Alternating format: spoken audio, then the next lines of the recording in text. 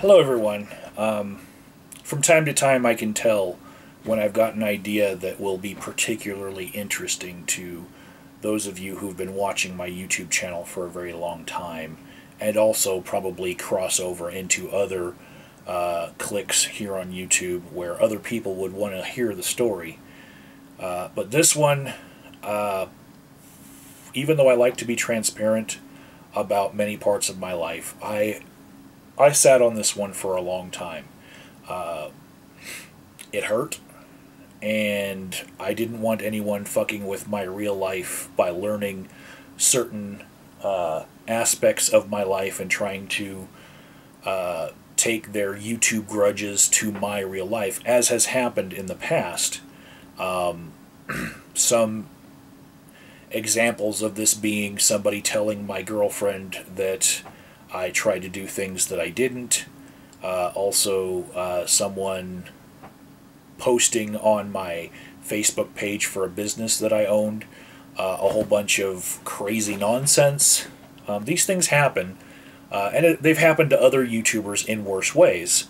And I've talked about this many times on my YouTube channel. So this was one where I was a little apprehensive about ever wanting to tell you guys this, but I've been pretty open about my life here on YouTube and tried to be as transparent as I can and let you guys figure out who I am on the inside through the lens of this camera. And so I just sat on this and waited till the feelings were a little bit less, and so I could handle this without like misting up in my eyes when I'm telling this story. But yeah, this will be the story of how Nick Bravo lost me a job. And in order to tell the story, I have got to give you a whole bunch of backstory about my life in order for you to understand how much this hurt. Okay, so when I started this YouTube channel back in 2010, when I switched over to this channel from my old channels, I, at the time, was a union electrician, and I was primarily working in the southern part of Texas and Louisiana. And I posted a couple videos about that, but I really wanted to transition from being an electrician to actually using my degree in psychology. I'd always had an interest in it. I just couldn't break out of the field that I was in because it didn't monetarily make sense. I had applied for jobs in Louisiana where I was denied the job because I was making too much money as an electrician. They saw how much money I was making, they saw the amount of money that job paid, and they're like, you're never going to stay. You know, and that had haunted me for a very long time. When you're making over $30 an hour, and then you're applying for jobs that sometimes don't even come up to like $16 an hour in order to start your life over. And I know a lot of people have gone through this. You know, many people have that midlife crisis where they switch their careers, and it's hard for employers to trust that you're going to stick around when you look like a very upwardly mobile person.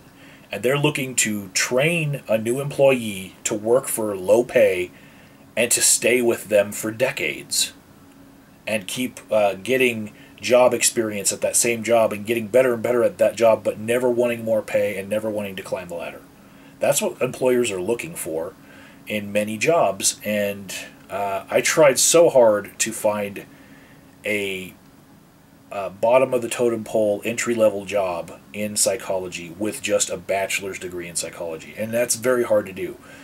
Many people have said you need at least a master's degree, and I found that to not be true, but initially for me it was true.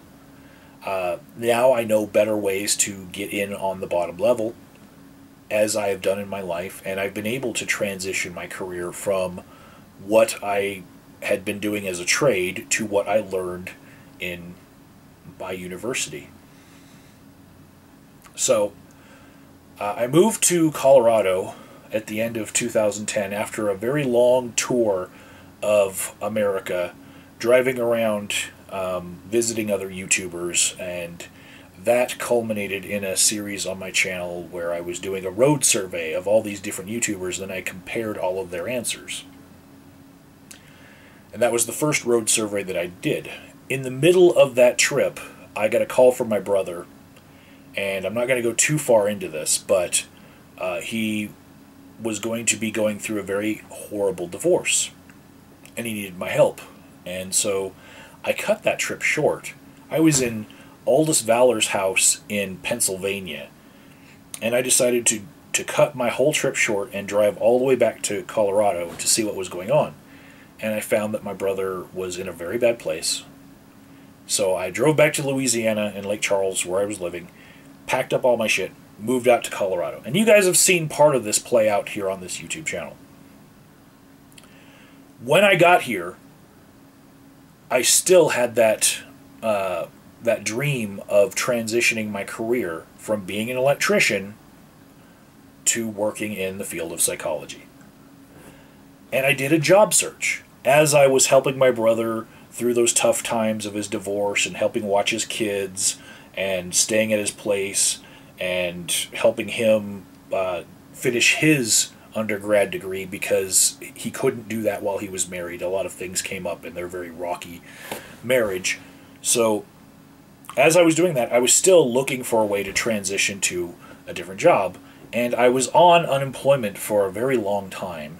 And I was looking at these jobs as though, well, if I'm going to take one of these jobs, they better pay better than unemployment. Because at the time, you could stay on unemployment for years if you were laid off and you were making a certain amount of pay and, you know, you worked a certain amount of credits, you could stay on it for years. And I was looking at all these jobs, and they paid worse than my unemployment would pay because I had been an electrician. And the cutoff for that was around $16 an hour. It would take for me to want to take a job and drive with my truck to that job back and forth, because I would make less money if I was taking a job for less pay than that. And there were many times where I found that the only way for me to break into a career in psychology was to take an unpaid internship in order to get the licenses required for working in the field for pay. You would have to work so many thousands of hours for free. And I don't work for free.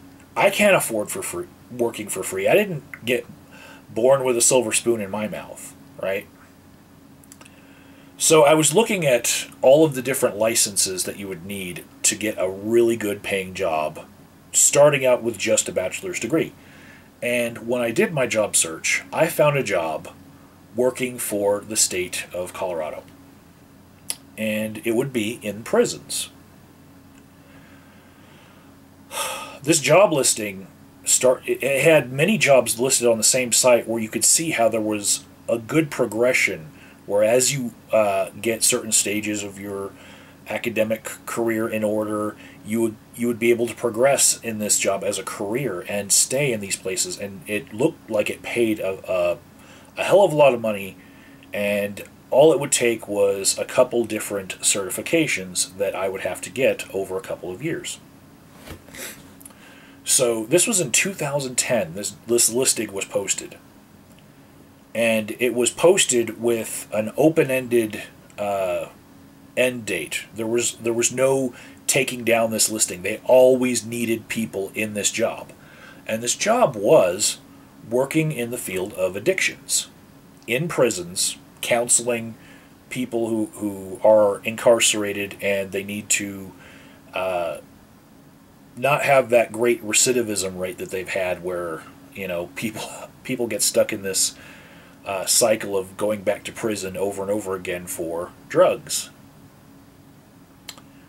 And I thought, well, that's a career that I could do, because my body's been breaking down ever since I left the Army as a disabled vet. You know, there's only so many times you can swing a hammer or pull wire as an electrician before your body just breaks. And I really needed to transition. So I looked at the requirements for that job, which happened to be the best paying job that I could find. And I decided to pattern my life after getting all of the prerequisites for this job, because at the time I had no experience, which was one of the requirements, and I also had none of the certifications for the state, and the only thing I really had was my bachelor's degree in psychology. That was it. And so I knew I wasn't going to get the job then. I tried for a couple years to find a way to earn those hours in order to get those certifications, and nothing came up. Nothing that would not have me losing money by hundreds of dollars every month. Nothing came up.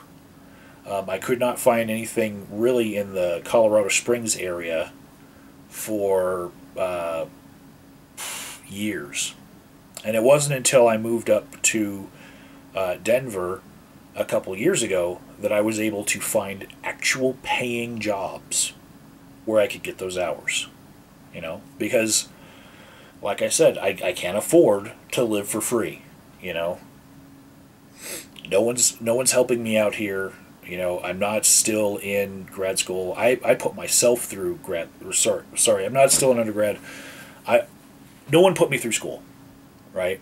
I used the GI Bill that I worked hard for in order to get through school. There's no one helping me out, right? I finally got to a position where I was living with Misty, and we're sharing bills in the house, and I could afford to take a job paying shit pay, right? Shit pay. And around that time, you would have seen the frequency of videos here on my YouTube channel really affected by that, you know? And I stopped even trying to be a YouTube star at all around that time, because I decided, you know what, there's a career that I can actually choose to have that will bear fruit versus this volatile platform. I'm never going to be primarily paid by YouTube. But at that time, when I first took that shit job, YouTube was about a fifth of my income. Seriously, because I was not getting paid a lot. And I did a whole series of videos of what I could say about that job here on this YouTube channel. That was years ago, and people really commended me for telling some of those stories because, well, they're shocking, some of them. I told the most shocking stories, but also it gave a different perspective on working in some behavioral healthcare fields. Now, since then, I've taken jobs where I have to be a lot more confidential with patients' information. And some of the things that I've read about the type of jobs that I've had have been so strict where if I were to come home and say, oh man, last night I had like 10 clients and I just had this horrible time with each one of them, that would be against the law. Like, just telling you that I saw a client last night is breaking their confidentiality. Even if I keep it as anonymous as that. And even here, I'm keeping it within the context of an example. I'm not telling you whether or not I saw a client last night. But that's how strict I could interpret some of the laws about some of the jobs that I've had. And so I don't talk about that. And so there's this giant gap in what I'm able to be transparent about with you guys. And sometimes I go through a lot of stress dealing with certain issues on the job. And I can't have this outlet where I used to put everything that I saw out on YouTube. You know, I used to be a vlogger, and now I am half a vlogger. I'm half the vlogger I used to be. But I do see that I can make a career of this. And after years of working my way up in different jobs where I could collect all of the hours required to get all of the certifications in order to get that job that I first spotted in 2010, I finally applied, thinking, well, I've got the minimum amount of qualifications, At least I could get an interview and see how this interview process will work. Maybe I might have to be interviewed a couple times over a couple years, but maybe I could finally break out into that high-paying career track that I first identified in 2010. So I applied last year. The application process was kind of streamlined in a way that I was not prepared for. It happened very, very quickly. There are certain parts of my life that are, I guess, they're seen as points on a resume that would get you ahead in life, where I take them for granted. One of which is that I'm a sizable man who has no criminal record and is also a disabled vet. All of those things give me points in order to get hired. I've gone through many different interviews where just my size alone has been, wow, this guy would be nice to have around because he can really handle clients who get out of line. It is what it is, but I wasn't expecting with this career that I was trying to get into that it would be that quick because of those factors. So I got called up for an initial interview, and I had that over the phone, and everything went well. Of course, they did a little bit of background check on me, and around that time I started streamlining my YouTube channel to get rid of some of the more weird shit on it, and I cleaned up my social media accounts so that basically I would look like a good employee. I tried to make it so that if someone were to hire me, these people or anyone else in the future, that they wouldn't be seeing some of the stronger opinions that I've had, and in judging me based on that I was going to be somehow a blight on their company because of my opinions. And that also hurt my sense of transparency with saying everything that I have in the past with you guys, because I really value this medium as a catharsis to me. I like the idea of me sending messages to the future where some internet archaeologist is watching this video as if it's the day that I made it, and he can see how it was to live in America, having my perspective, especially the non-religious perspective, and seeing what's going on. I love that idea.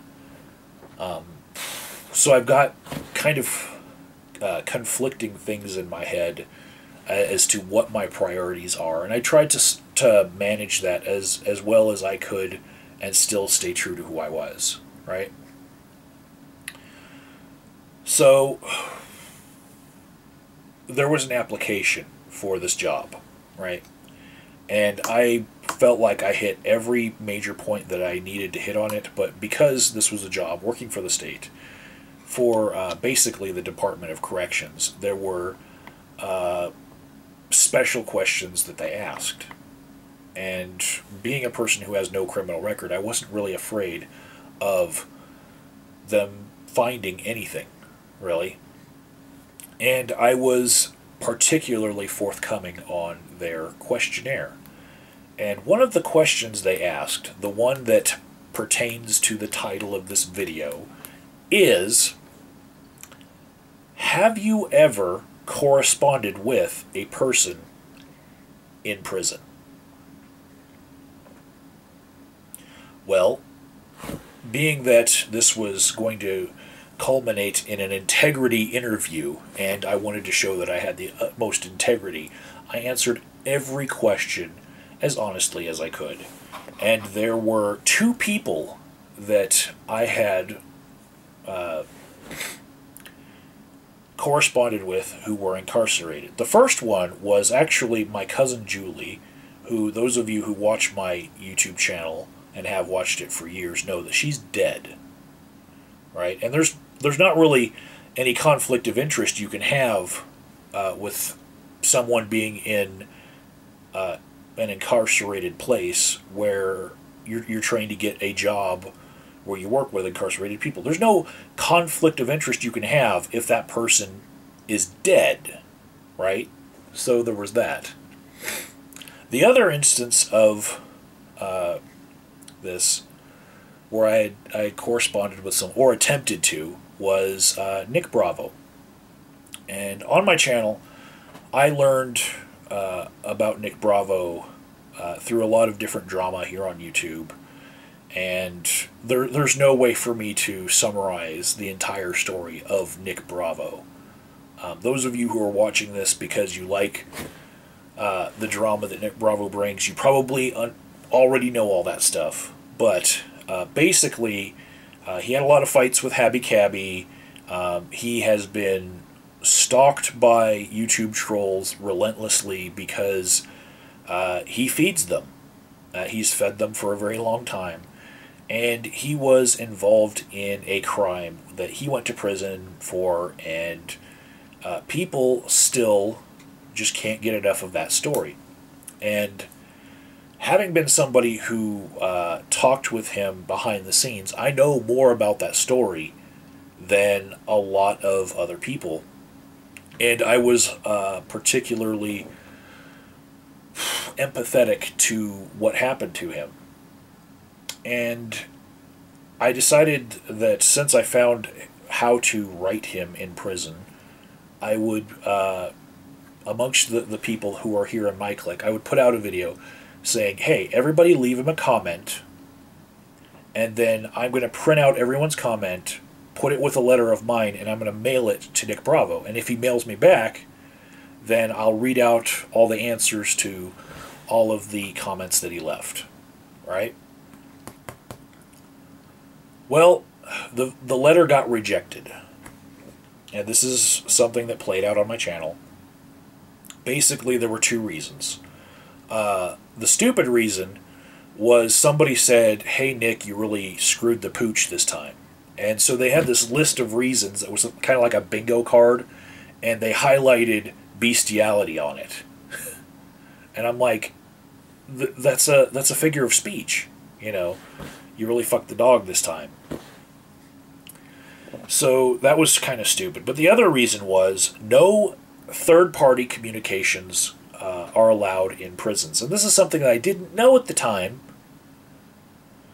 But basically it's to keep people from getting communications where they're like still running the gang that they have on the outside by talking through intermediaries in coded messages, you know. And the Department of Corrections likes to know each and every person that is talking to each and every person. So they only allow communications for people that they know, not anonymous screen names here on YouTube that they can't verify. So that letter got rejected. And also, Nick Bravo was able to get out of prison in a short amount of time. And that also happened almost 2 years ago now. You know, and he was still on paper. He was still in different various parts of the criminal justice system, but he wasn't behind bars anymore. So I was able to talk to him a couple times on social media about all of the things that were going on with that case. And I know that he does not want me to talk much about it, but part of what happened is very key to me telling a part of this story.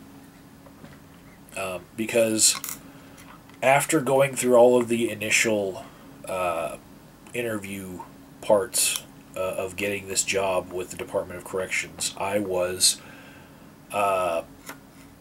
initially rejected because they have a rule. It's Standard 7, conflict of interest, that if you have corresponded with anyone in prison ever, then you are ineligible for employment with the Department of Corrections. Now, this is something I didn't know, you know. I don't even know that they published their standards like this. They asked on their questionnaire a whole bunch of different things, and I was as honest as I possibly could be. So I was forthcoming about this. The only reason why they really knew that I had tried to correspond with these people was because I told them. Now, I thought they might have some way of like cross-referencing different databases because they scan every letter that ever gets mailed to any inmate. Maybe I thought maybe they would be able to tell if I was lying. But really, I was just trying to be as honest as possible. I expected like polygraph exams, and I expected to be able to answer my for everything that I've ever done to an interviewer. So I appealed that initial decision. And part of my appeal reasoning was that when I sent that letter to Nick Bravo, I was imploring him to do something specific. And that was, I was trying to tell him to turn in the other people that were involved in his crime. And I felt like that was a pretty Boy Scout thing of me to do. And for them to make ineligible an applicant to be a counselor in a prison because he tried to tell someone to do the right thing, I felt was retarded. Like, completely idiotic. I thought, wow, you know, if they're not even going to look at the context of someone trying to do the right thing, you know, what are they doing here? You know, it makes sense to me. At the time, I was like, it makes sense to me. This job has been posted since 2010, and they haven't taken down the listing at all. It's because it's impossible to get this job. You know, the littlest thing can trip you up. And I put in that appeal that I had been basically fast-tracked in order to get the job through all of the phone interviews and whatnot. They loved all of my answers. They loved my resume. They wanted me for the job, the actual hiring managers. But it was the background tech for the integrity interview that didn't think that I was a suitable fit for this job. And I thought that that tech might have been a little basically quick with her judgment and hadn't really read all that I had put in to the answer, because it seemed like regardless of the context, I was going to be ineligible. So when I sent my appeal, I also carbon copied all of the managers that I might have been working with, the people who work at the Department of Human Resources for the state that I had also gotten past that level of interviewing, all of those people before, just to show them how retarded this process could be. If I could get past all of this and that one little thing was going to trip me up, they're going to be looking forever for an applicant to be suitable for this job, you know? And this is a waste of taxpayer money if they've got these positions that need to be filled and there's somebody who's that anal retentive that they're going to make me ineligible for trying to tell someone to do the right thing. Which basically would be part of my job if I got the job anyway. You know, and at the time, I was actually working with many people who were on probation and parole, and still, because of the field that I'm in addictions counseling, you kind of run across a lot of people who are in various stages of the criminal justice system, and to say that somebody who's been trying to get experience in this field cannot have had interactions with people who have been in trouble with the law is just ludicrous. Even my own field, the people who are staff in every place that I work, 40% of them, on average, are going to have had a background where they got in trouble with the law for drugs. They turned their lives around, and now they're counseling people. You know, it's a very big thing in my field.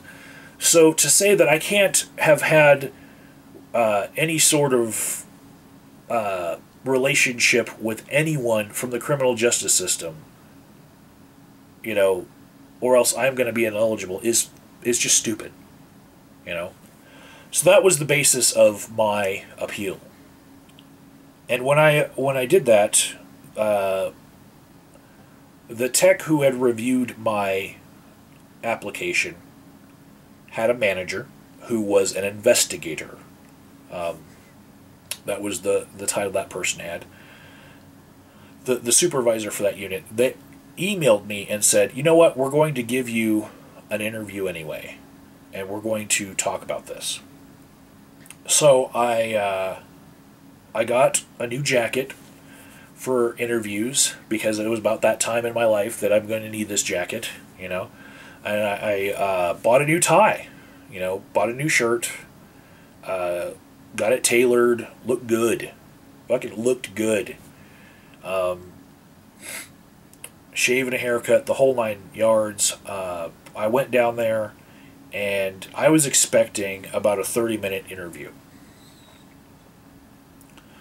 And when I got there, the first thing that completely shocked me was the person who had initially rejected my application was the person conducting my interview.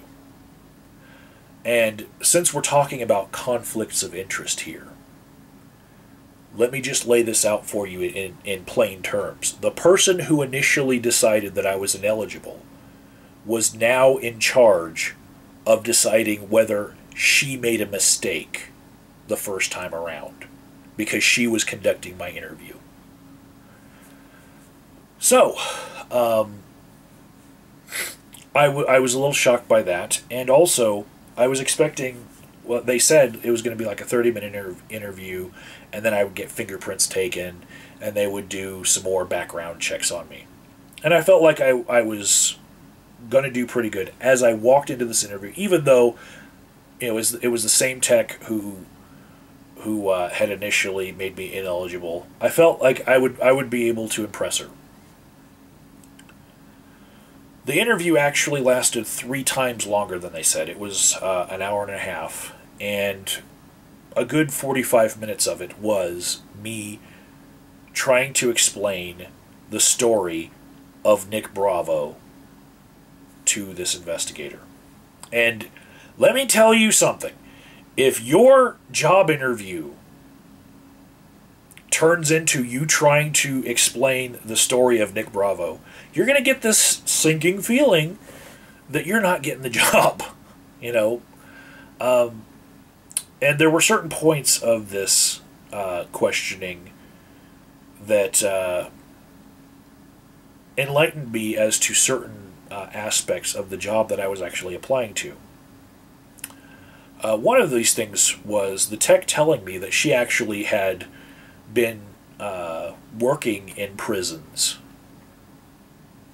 And she worked her way from the bottom up to being a tech in the investigative criminal background check part of the criminal justice system in the CDOC. And so I felt like, just knowing her background in this, she was at one point a guard. And as from that perspective of a guard, what would that guard want in a counselor who's working with the prisoners? You know, that's where she's coming from. And she said to me at one point, I just want to make sure that you're not going to be taken in by one of these prisoners' lies like you were taken in by Nick Bravo. And I told her, I wasn't taken in by Nick Bravo. We all know he did it. You know, that's part of what I'm trying to tell you, is that we know he did it. There were just other people involved that also did it. And I was trying to tell him to turn them in. You know, I don't think that he's innocent. He doesn't say that he's innocent. You know? And she just wasn't getting it. She thought that just by virtue of me having had conversations with him, which, by the way, I turned my cell phone to her and I showed her how short those conversations had been on Facebook. I'm like, this is the last time I talked to him. It was months ago. You know, and here I am still saying, you need to turn in those other guys. You know? She just wasn't getting it. And then she said again, well, I think that there's a certain sort of boundary that you need to have, and you can't be trusting these guys and everything that they're saying. And I looked at her just square in the eyes and I said, you know, as a counselor, it's very important for us to create an atmosphere of trust when we're talking with our clients.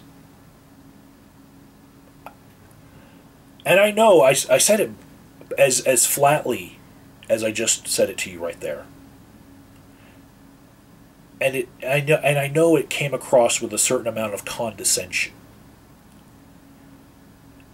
And her eyes turned on me. And that was the moment where I knew, oh shit, this has gone wrong. You know?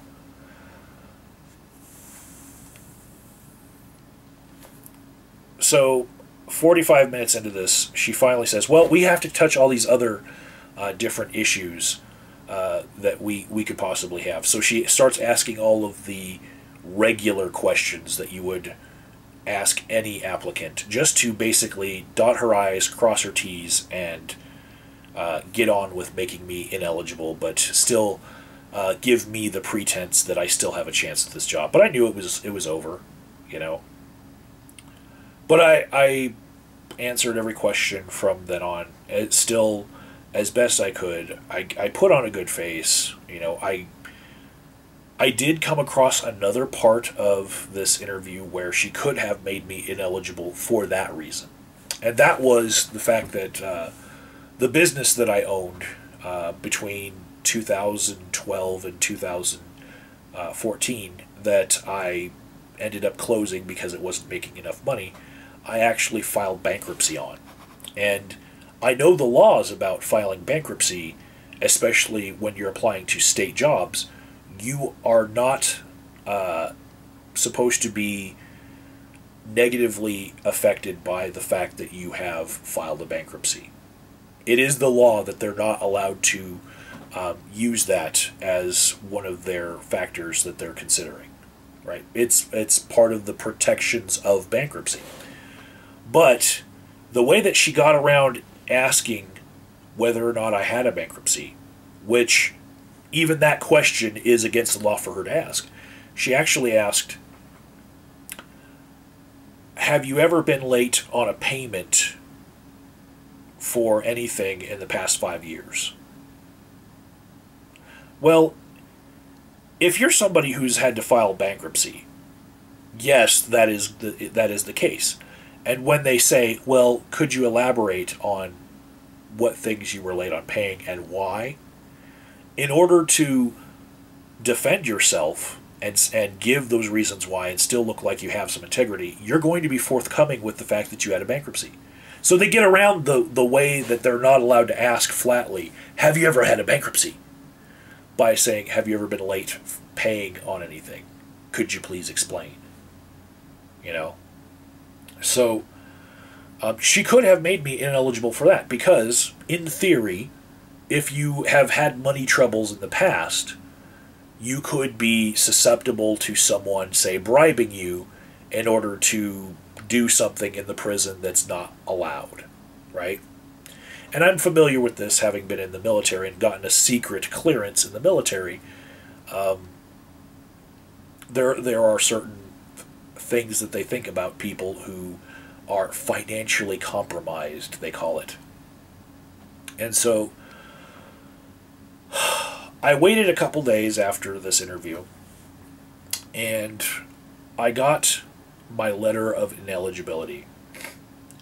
And when I got it, I was in a Korean restaurant north of Denver, and I was eating a bowl of ukejang. I recommend. Wherever you go, it seems like all Korean restaurants get that right. It was the spiciest thing in the restaurant, and I was talking with Misty. She was across the table from me, and I saw the email as it came in on my smartphone, and I opened it up. I started reading it, and I began to cry. And I know that the waiter and the rest of the staff at that Korean restaurant were probably thinking, "Oh, that white Yankee, he can't handle his spicy food. He ordered the spiciest thing in the menu, thinking he was a badass, and now he's crying into his soup. Ha ha ha ha ha!" You know. But I was glad that I had the cover of a spicy soup for me streaming tears down my face in public, you know. And the fact that it happened in front of Misty was not easy to take, because during this process, I actually went down to the city where I would have been working. It wouldn't have been Denver. It would have been out in the boonies. There were only a couple jobs in this field that were open and have been open since at least 2010, since I've been looking at the listings. But they're all in places like Sterling, Colorado, Buena Vista, Colorado, Canyon City, Colorado. And during this process, Misty and I had driven out to all of these places in order to check them out as far as real estate for moving there. And during that time, Misty told me that she really hoped that I got the job because she really had her heart set on moving out to the mountains. And we spend a lot of time in the mountains here. You've seen a lot of videos from me in the mountains that I've posted to YouTube. And we plan on visiting the mountains even more and filming them even more for you guys. But she's got a special affinity with nature that I sometimes don't have, but I really love her, and I really wanted to move her out to the mountains, even if I was going to have to struggle to find an internet connection, you know, to get some high-speed internet out there, because there are some places that are way out in the boonies. Some of them only have like one stoplight, and the houses would have been affordable. But anyways, we'd gone house shopping. That's how prepared we were for me to get the call that I was going to get the job. We went house shopping, looking up realty listings on our phone and driving around to see what kind of neighborhoods they were. Yes, we went fucking house shopping. That's probably 6 or 7 days out of that year, last year, we spent thinking that we should be looking at these neighborhoods and checking them out. Like, we were just driving around, burning gas out of my truck, you know, looking at different places to live. And when I got that letter, I just felt like I'd let her down, you know. And I passed the phone to her as I was still crying. And the part of the letter of ineligibility that is most pertinent to this story, I'm going to read for you now. It's dated. It says the name of the tech that saw me, all, you know, that initially made me ineligible, did the interview, and then made me ineligible again, confirming her original decision. It says that Standard 7, conflict of interest. The applicant disclosed in his application that he attempted to correspond, quotes, With a person in prison in California in the later parts of 2015. His name is Nicholas Bravo. After Nick Bravo got out of prison and into a treatment facility, I corresponded with him on social media. This was in regards to the widespread belief amongst the YouTube community that he was a patsy for a larger title theft ring. Ellipses. Only Nick Bravo was caught for forging his way onto real estate deeds, forging the quit title paperwork for dead owners, and selling the property. To date, the other two have not been brought to justice, and Nick Bravo has not said enough to implicate the other two. End quotes. This correspondence would indicate a conflict of interest. Therefore, the applicant is deemed ineligible for employment with the Colorado Department of Corrections, CDOC, at this time. If the applicant is willing to cease any and all contact with this offender, she may reapply 2 years from the date of his ineligibility letter. And I made sure to say that exactly as is, because, yes, they mispronouned me. I am not the bearded lady, okay? So, there I was in that Korean restaurant, bawling my eyes out, and Misty started saying all of the platitudes that you would expect to be said between two people who have majored in psychology. And I remember looking at her and saying, "That's the bullshit that I tell my clients!" You know?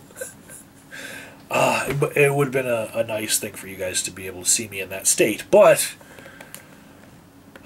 we went to an art store where I could buy some art supplies to make myself feel a little bit better. And in the drive home, she told me about some of the thoughts that she had had about me getting this job. And one of them was that she read a story where there was somebody who had the exact same job that I was applying for, and they had ended up suing the Department of Corrections because at one point a guard was outed as doing something bad to one of the inmates, and that guard was fired, and the rest of the guards decided to take it out on the counselor who had been in the corner of the prisoner that had been wronged. And the way that they did it was this counselor was supposed to go through this courtyard in order to get buzzed out on the way to her car after a long day of work. And when she got to the door where she was supposed to get buzzed out from the courtyard, the guard that should have buzzed her out didn't buzz her out. She turned around and realized that the courtyard was full of prisoners, and all of the guards that should have been there with the prisoners were also absent. So she decided to start up a conversation with one of her clients in that prisoner population to get a circle around them so that she would get some kind of protection, as if she wasn't stuck there, you know. She didn't want to let on that she couldn't get out, and she decided to talk for some time in this circle of prisoners in a kind of uplifting manner, in order to basically have some defense against all of the prisoners realizing that she was there alone, and the guards wanted her to be alone there with them. After some time, she was finally buzzed out, but she then filed a grievance, won a very large settlement, and it kind of shows the kind of camaraderie that the guards have amongst themselves. Many of those guards got punished for what they did to her then, and it shows that there's this thin blue line thing that goes on in prisons. And Misty said to me, and this one actually did land versus all of the platitudes that we normally tell people when they're going through a loss. She said to me that it probably wouldn't have taken long for me to have a conflict of interest, because I always advocate for my clients, where I would be doing the right thing and I would be turning in the guard for doing something wrong to a prisoner. And this was actually something that came up in my integrity interview.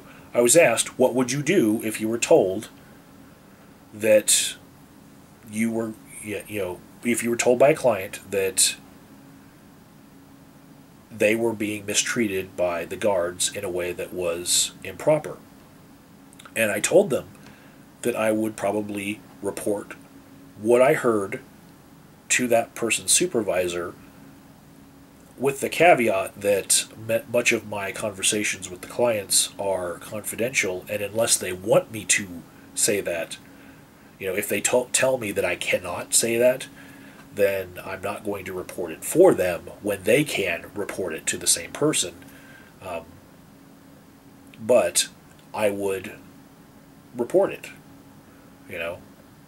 And that, I felt, went into her decision as to what kind of person I was as far as my ineligibility.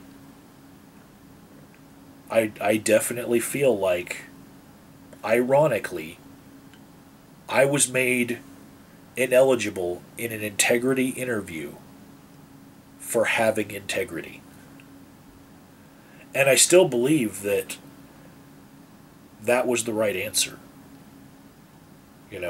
Regardless of what kind of willingness to toe the thin blue line that she was looking for, I still believe that's the right answer. And if we're going to make the prisons a better place where there is less recidivism in the world, we need to have people with integrity like that getting these jobs. Unfortunately, that job to this day still remains posted, and it has no end date for that posting. People can still apply, but they're not getting enough people taking that job because it's very, very hard to get. They're not finding people who go through ethics classes to become counselors being a good fit for working within the prison system. And I don't have to wonder why. I know why. They're looking for people without ethics.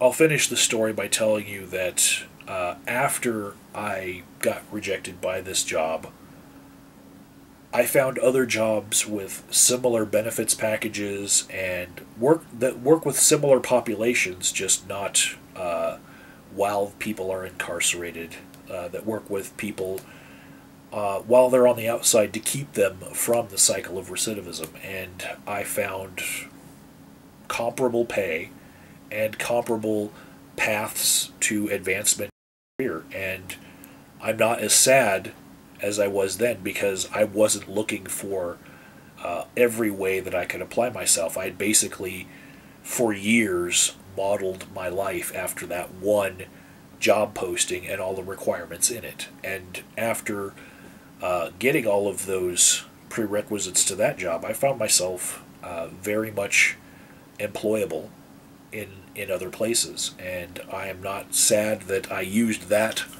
as my shopping list of things to do. I'm only disheartened by the fact that they're not getting the kind of people that they need for that position, because they don't want to change, and they don't want people to do the right thing, and they don't want people who are of integrity. They want people who are loyal to a T. And yeah, I'm not going to be reapplying after 2 years of never talking to, being willing to cease any and all contact with Nick Bravo or anyone else that I might encounter while I'm on the job now, who is being adjudicated by the criminal justice system and needs counseling. I'm not going to turn someone away just because they might affect my future employability. I'm going to give people on the job and off the job, my ear when they need it. And like I said, that to me is integrity, and I'm not sad that I lost that job.